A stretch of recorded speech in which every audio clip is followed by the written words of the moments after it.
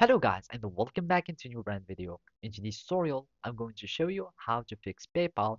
We are having trouble with this transaction error. So make sure to watch the video to the end and follow these simple steps. So basically here we are in the PayPal Community Center. And from here we can find that there are people that's facing the same problem.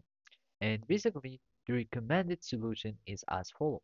So as you can see here, this is the response from PayPal mods, and from here we can understand that this problem occurs because it happens when there is a communication issue. And basically, the recommended solution is to disconnect your preferred device from the internet.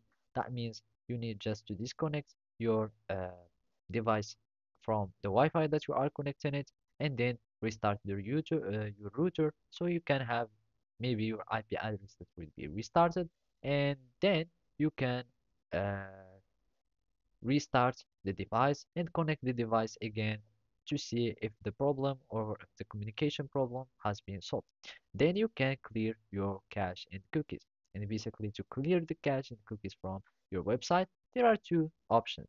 Either you can right click on the refresh button, and basically you will need just to inspect the page. So basically from here, we click on inspect by right clicking on the page, and you right click on the refresh button, and then you can just click on empty cache and hard reload. And by that, you will have the cache from the website that will be deleted. And after that, you can just redo your operation, and normally the problem should be resolved.